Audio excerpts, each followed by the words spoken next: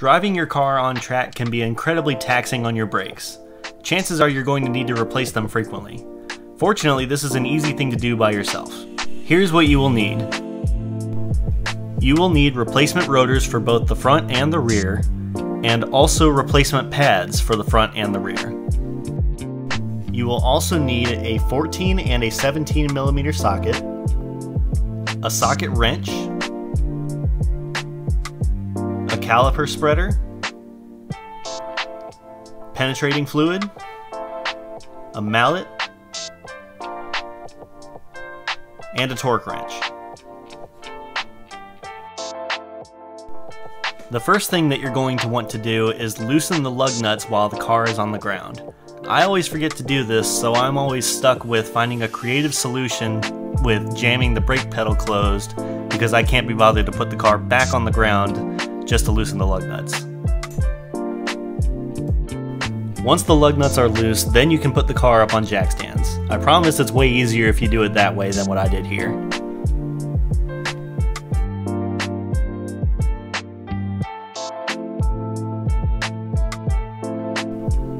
Remove the lug nuts and take the wheel off of the car.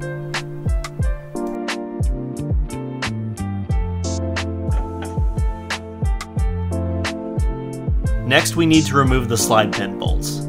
Start with loosening the bottom one and then loosen the top one before you remove the bottom one so that it's easier to get them both loose.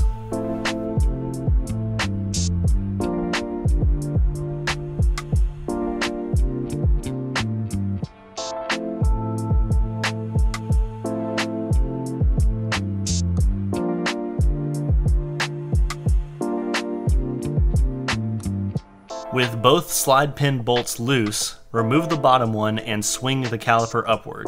This will give you access to the brake pads. Remove them both and then swing the caliper back down.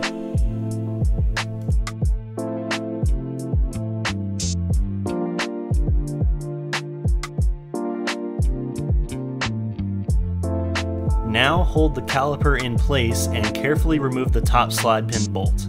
The caliper will then come free and you can set it on top of the dust shield out of the way from where you're working.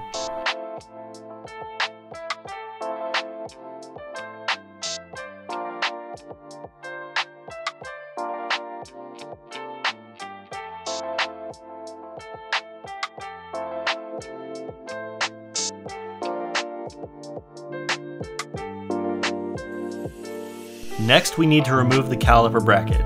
Same as with the caliper itself, we need to remove the bottom bolt first and then the top bolt so that it doesn't swing down.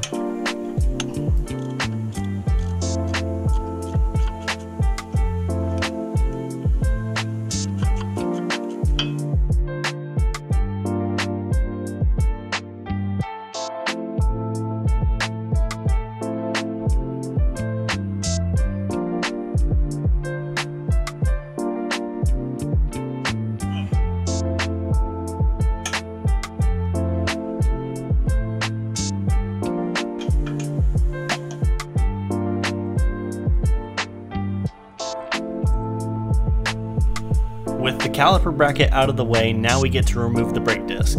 With the extreme amount of heat that the brake discs are subject to, it's very common for them to be frozen onto the hub.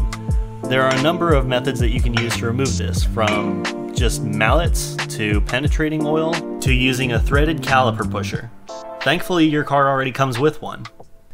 First, apply the penetrating oil very generously and then open the trunk of your car and remove the top mat.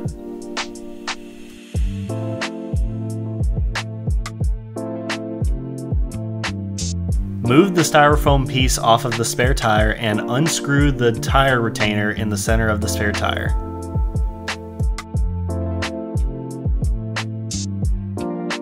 The tire retainer happens to have the exact same pitch and width that is required to push the discs off of the hub, so it can double as that tool.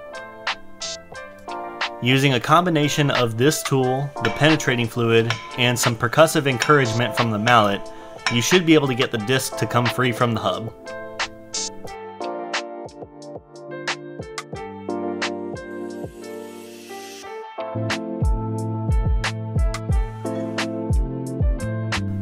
Once the old disc is loose, set it to the side and put the new disc in its place.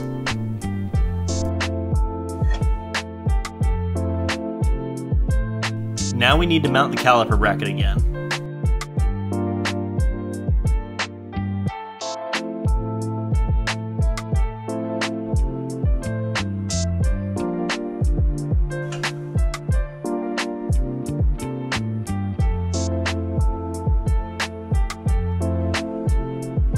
Tighten the caliper bracket bolts and then torque them down to 59 foot-pound of torque using the torque wrench.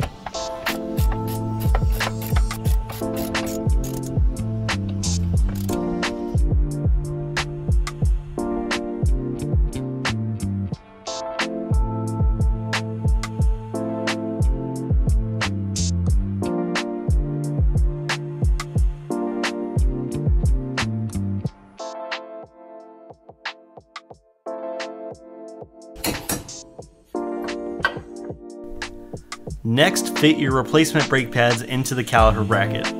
Slide them against the disc and make sure that they are all the way against it.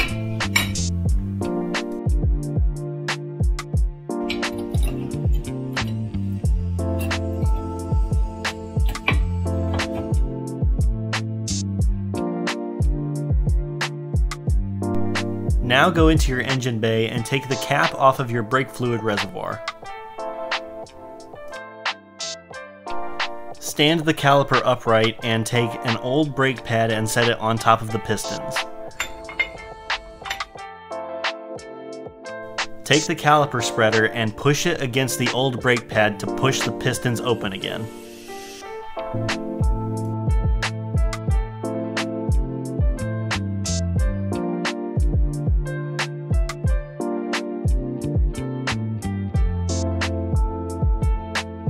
You'll want to continue pushing the pistons down until the caliper is spread all the way open to make sure that it clears the new brake pads.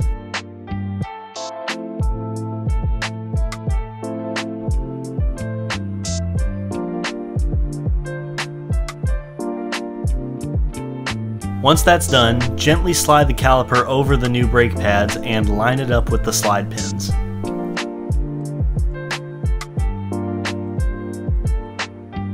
Thread the slide pin bolts hand tight and then torque them to 19 foot-pounds using the torque wrench.